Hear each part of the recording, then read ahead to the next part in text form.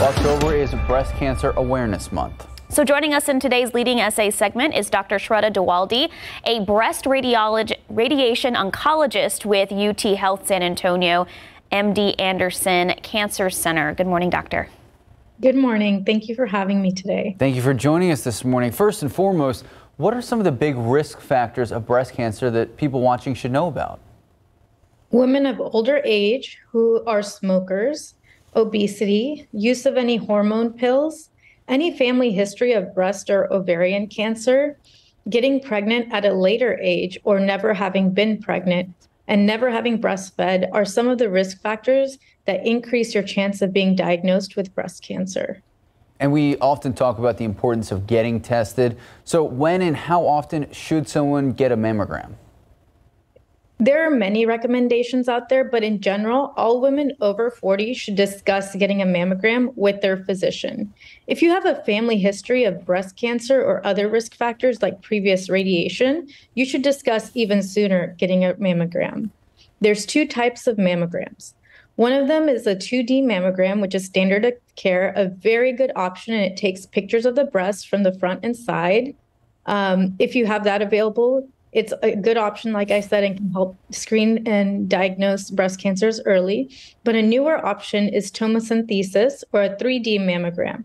It takes pictures at extra angles and can help detect cancers, which are harder to find with a 2D mammogram. But it can also help determine normal lesions, which are called as possibly cancerous, on a 2D mammogram. So if you have that available, you should ask for it. So Dr. Diwaldi, you mentioned earlier one of the risk factors is any hormonal treatment. Does that include birth control pills? I've heard so many different things. Some studies saying birth control actually can decrease your risk, and then some saying it actually increases. Yes, so there's many different types of birth control. Some of them block two types of hormones, and some of them only block one type of hormone. You should discuss what type of hormones are blocked and whether or not it decreases your risk of breast cancer when you begin taking birth control. Or if you've taken birth control in the past, you should know the exact type of birth control you've taken when discussing your risk for breast cancer with your physician. Okay, so I've also seen a lot of different things on social media, including TikTok. Does wearing a tight constricting bra, like a sports bra, cut off lymph drainage and lead to cancer later in life? And are wearing certain bras better to prevent cancer? That's an interesting thought, and I haven't seen any definitive data that supports anything one way or another. If a patient came in with this concern, I would make sure that get a really good physical exam and understand their other risk factors before making a recommendation about screening.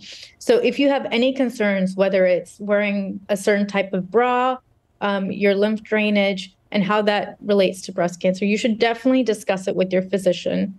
Overall, I would say the data is not strong for any type of bra causing breast cancer. Now, we talked about some of the risks. How can women lower the risk of getting breast cancer? So some basic principles are to eat healthy and nutritious food, exercise, and keep your weight at a healthy level. Limit your alcohol intake, as excessive alcohol use has been associated with breast cancer. Visit your doctor for regular examination, and make sure that you're getting your mammograms as soon as you qualify. All right. I've also, a lot of women are doing genetic testing now and counseling. So how does a woman become a candidate? So first of all, your primary care doctor and your OB-GYN are a good place to start. They can provide some basic counseling and understand your personal risk factors and how that contributes to breast cancer. Many women also qualify for formal genetic counseling, especially if they're diagnosed on an abnormal screening mammogram with breast cancer. So young patients, hormone negative patients, those with a family history of either breast or ovarian cancer, those patients generally do qualify for formal genetic counseling, often blood testing, and this can help them discuss with their siblings or their children their further risk down the road. And last question for you, doctor. What does radiation for breast cancer usually involve? So radiation is a non-invasive treatment that follows surgery and further decreases the risk of the cancer coming back in the breast and the lymph nodes.